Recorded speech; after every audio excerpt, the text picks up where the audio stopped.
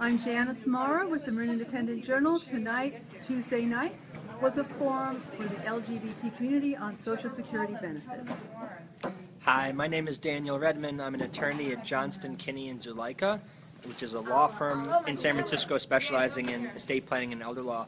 I think the most important thing to take away from this program is that if you're a same-sex couple, a married same-sex couple, or a registered domestic partner couple, you should look into what your rights are now that the federal recognition portion of the Defense of Marriage Act is unconstitutional. These are important rights that keep a lot of folks out of poverty and are just as meaningful and important for our community.